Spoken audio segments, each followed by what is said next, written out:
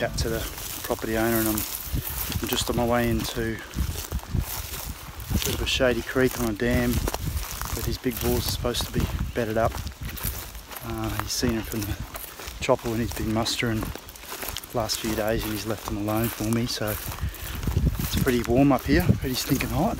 As expected, the end of September on Cape York, so hopefully they're close to water, bedded up. We'll get down in the creek here and take it a bit nice and slow and see what it produces.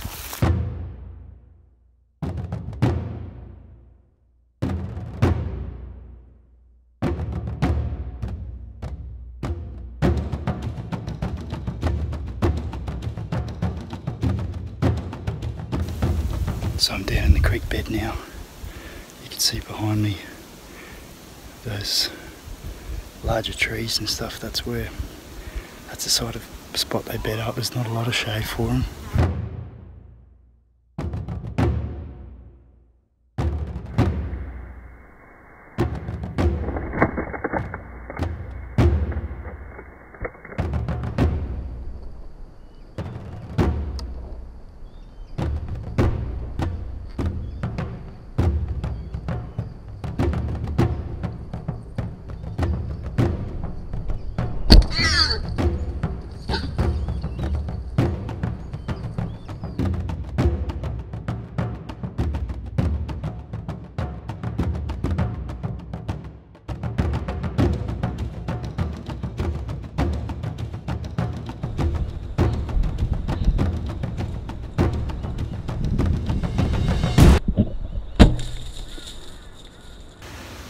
You probably saw the boar I spooked. I thought it was alone. There's two real big fellas with it, and they trotted off, and I went another 30 metres, and a young bull walked past, so I slotted him just right here, and then while I was waiting for it to fall over, I could hear it 50 yards down the track. Another one walked past, you probably just saw that, and I clean missed it.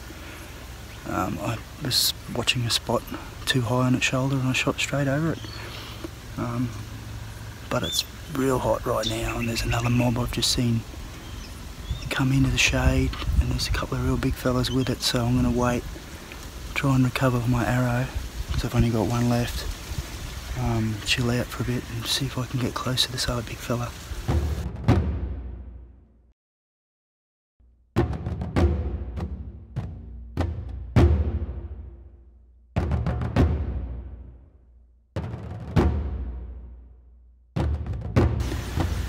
There's a big mob behind me, under that tree, and there's a big boar asleep, 25 yards away, under that lump there. I'm going to try and get him.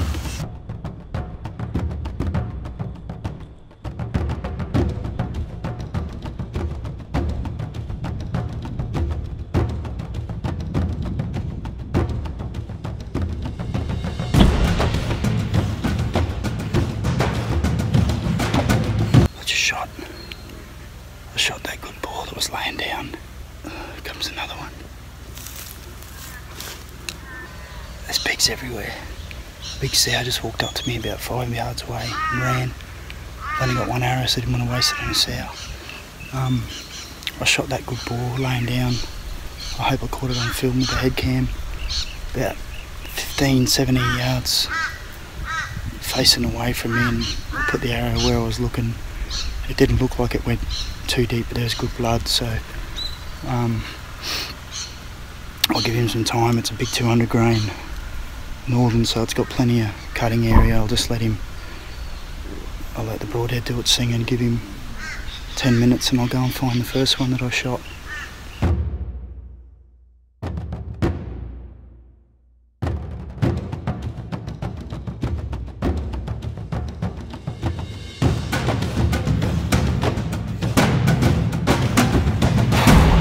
That could be one of the craziest bits of bow hunting I've ever had.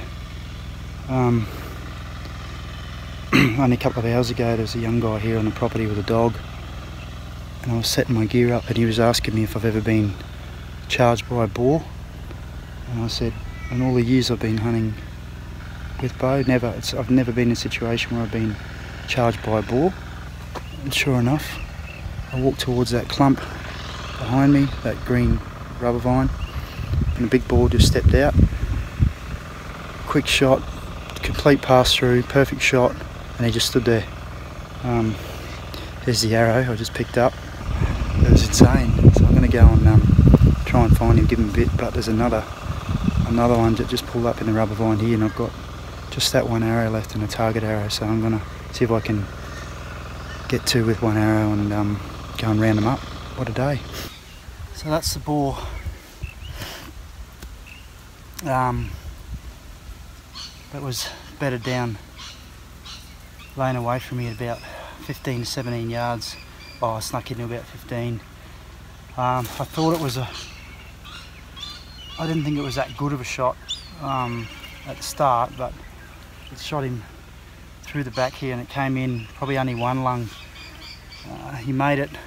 Actually, I'm right where I shot the first boar, like about a metre away, so I've done a big circle for 3 boars, but he's laid down, as you saw in some of that footage. He's laid down here. He wasn't well, he was on his side.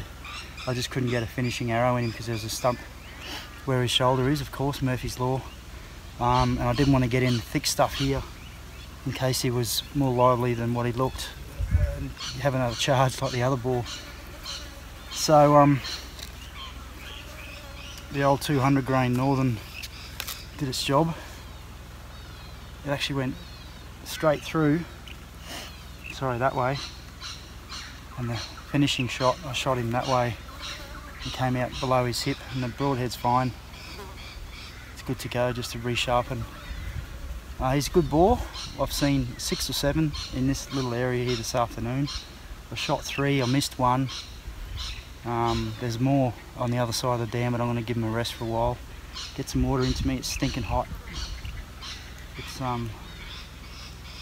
35 degrees, which doesn't sound like a lot, but it's pretty hot. And yeah, good session. Loving the recurve again. Thanks, Jack, for getting me back on the bandwagon. And we'll go and find the other ones, get some arrows back and see how the shot placements were.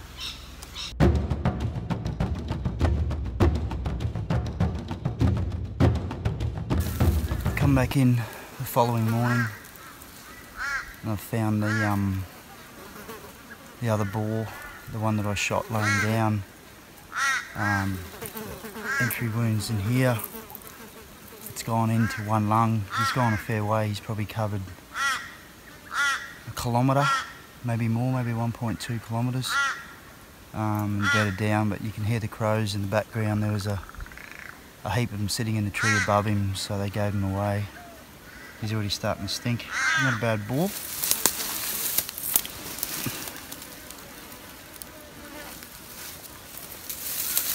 Again, the 65-pound Hoyt Satori, 600 grain arrow, 605 grain, busted through a rib, and put it in there. It was a hard shot. It was a well placed shot, but it was a hard shot because it was a lot of bone there. But it did the job. So I'm pretty happy. 3 from 3. I missed 1, so 3 for 4, I guess. Pretty good hunt.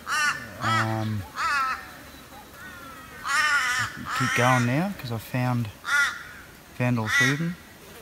Cut some tusks out and keep going.